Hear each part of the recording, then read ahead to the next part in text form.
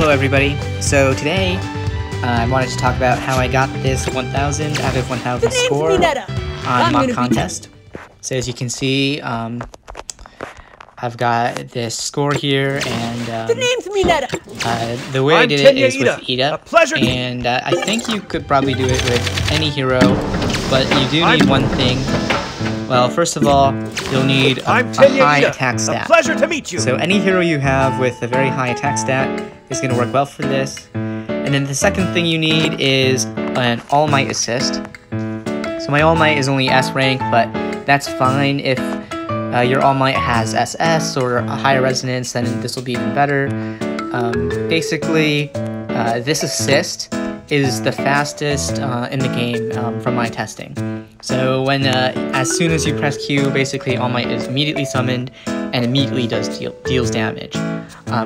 In kind of two phases actually. So that first phase, getting in as much damage as possible is really important. So you want a higher resonance and a high attack stat. But otherwise the hero does not really matter. So let's go into mock contest and see how it's done. So you're going to want to have auto on, and you're going to want to tap the location of Q as soon as it enters the battle. So I don't think that I tapped it fast enough there. Let's try one more time. So I'm just going to try and get Q on right there. Okay, so that is the 1000 score, because before Ida even did anything, moved at all really, All Might came down and actually finished off the boss. Okay, so let's try that one more time, just to make sure that wasn't a fluke. So again, I'm tapping Q as fast as I can. Sorry, okay. We didn't get it that time. This kind of thing is sometimes trial and error, and may take a couple times to get. So don't be discouraged if you do not get a perfect score right off the bat. Okay, there we go. We got it one more time. So as you can see, all you have to do is make sure you press that button fast enough so that All Might comes down and kills the boss, and then you're going to get a perfect score on your mock contest. Okay, so that's for just stage 1. I don't think it really works for the other stages. It might, but my All Might and my Ida probably don't have enough stats to get a perfect score on anything else.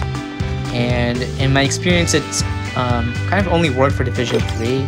It doesn't really work for me that well in Divisions 1 and 2, so this may be just something with the Division 3 first boss. Okay, well, while I'm recording this video, I guess I'll go over some other tips.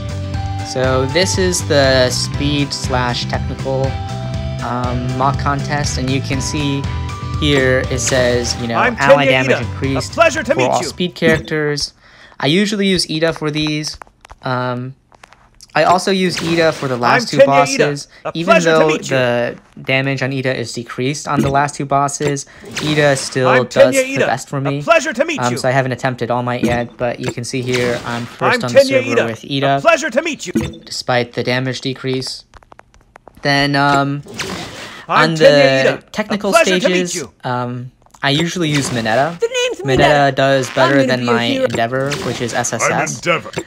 So Mineta is really good at these technical stages and will get you really high scores.